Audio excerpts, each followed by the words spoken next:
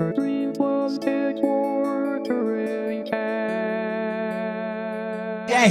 You are now entering the black hole on Radio 1. You are, for one track only in our Black Hole Rewind, and it's a reference directly to what you're about to hear, or in the company of Radiohead.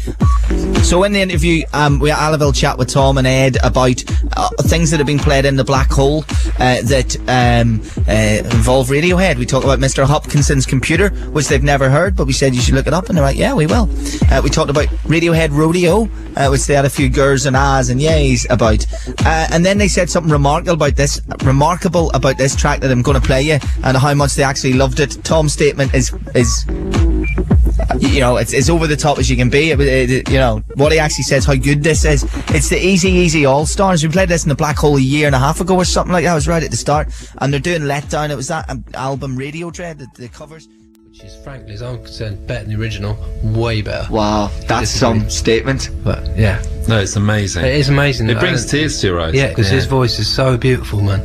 Yeah. I wish we could have done it like that, but no chance. That's that way to end it. Check out Mr. Hopkinson's computer. Okay. He's got a MySpace, and he just walks on stage to play live, puts the laptop down, and then just walks off. The version of Fake Plastic Trees is just stunning.